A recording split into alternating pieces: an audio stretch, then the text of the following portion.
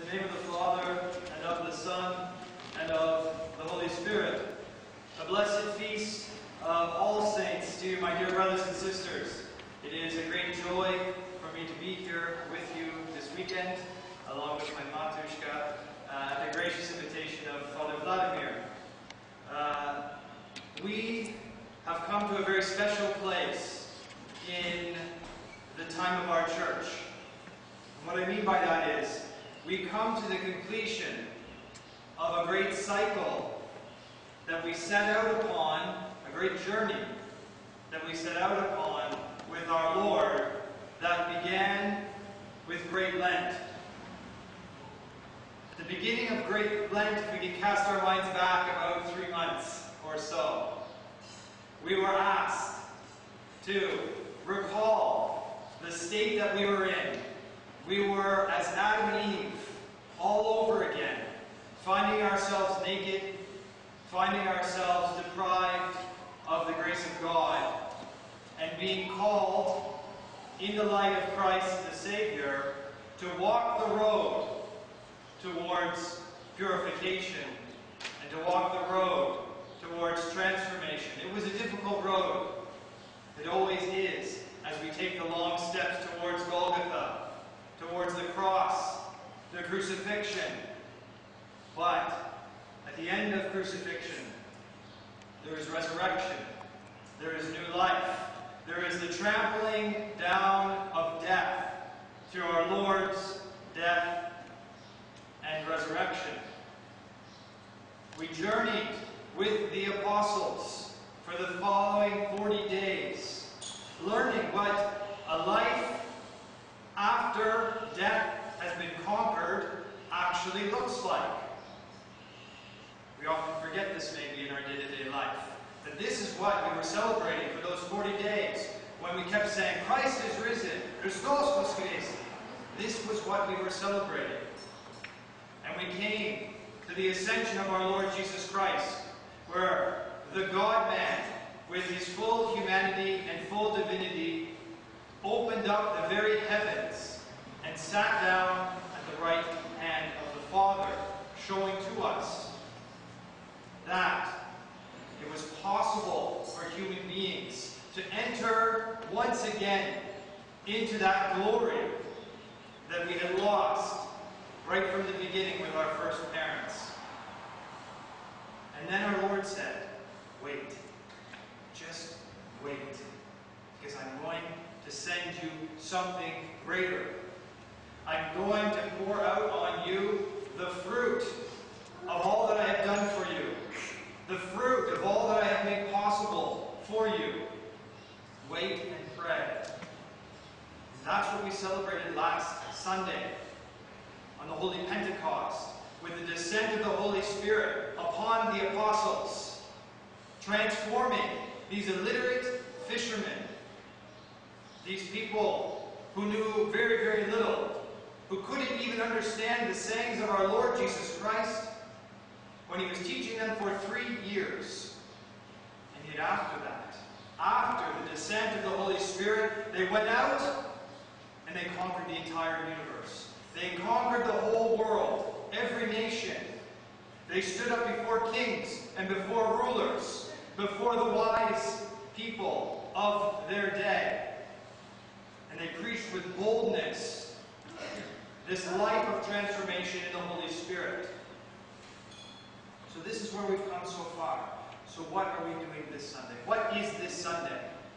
This Sunday is the recognition of what all of this journey has been about, what all of this transformation has been about. Because today we commemorate the reality of human salvation, the reality of human transformation, purification, that we can live clean lives, that we can have true communion and union with God. And why is this Sunday the declaration of that? Because we see these people all over our walls. That is who the saints are. The saints were people just like you and just like me, who decided to make the choice to respond to the grace of our Lord Jesus Christ, to respond to this great saving message, to receive the Holy Spirit, and then, more importantly, to do something with it. That is what the saints witnessed to us. They did something with the Holy Spirit that was poured out upon them. We have all received the Holy Spirit, my dear brothers and sisters. We received it in our holy baptism and in our holy chrismation. We receive the grace of God in many different ways, particularly through the sacred mysteries of our Lord's body and blood, through holy confession. These are all means of grace that God hands to us. But the saints witness to us that there is something that we need to do in response. There's something we need to do with that grace that God so freely and abundantly pours out upon us. Oftentimes, people will say, or you may be thinking right now, Father Matthew, come on. These are the saints of the church we're talking about. These people were superhuman.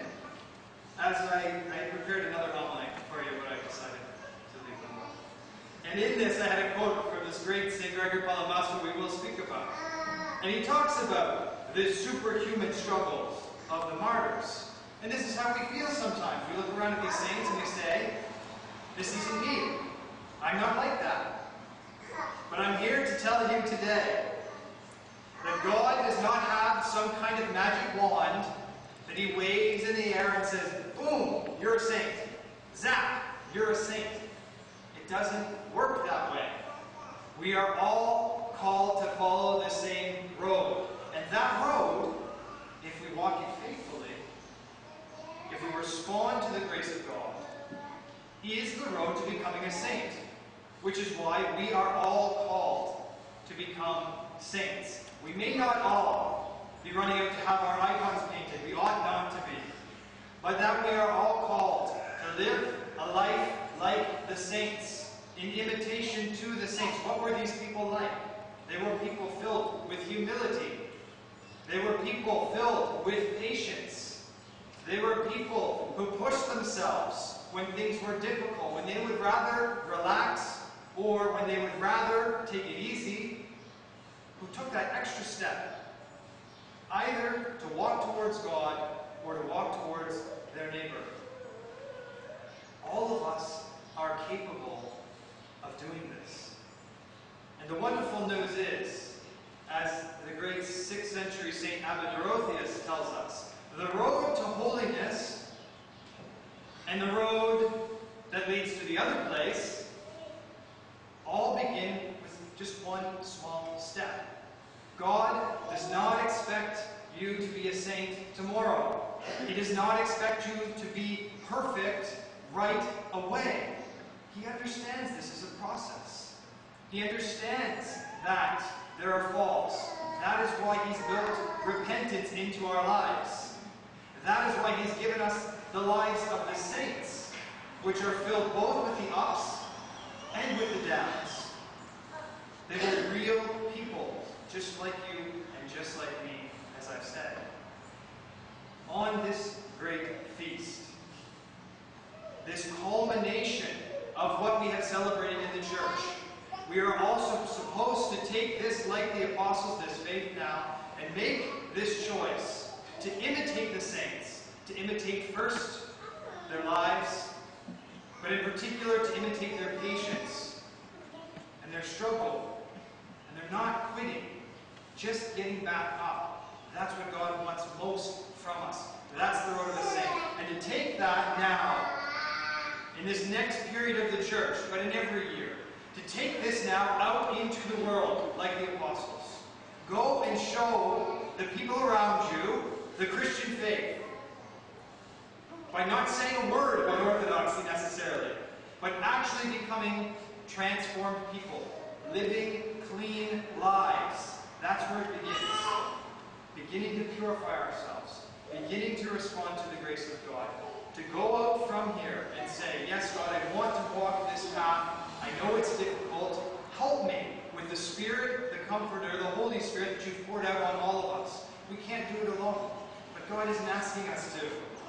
That's why we're here, to receive the power to go forth as all of these holy saints and to bring the light of purification and of transformation out into this world. We have a very practical opportunity, and I'll leave you with this. Starting tomorrow, because what does tomorrow mark? It marks the beginning of another fast period, the Apostles' Fast. This is how we prepare in our Christian life. This is how we follow the road of struggle. We do the real, practical, nitty-gritty. We start praying a little bit more. We start controlling what we eat as a means to controlling what we do. Right? And that's why we come to this culmination, the celebration. We believe that Christ has risen, and that this is possible, and this transformation is real. Now go do something with it. The church is asking you, is pleading with you to go do something with it during this fast period and during the rest of the year.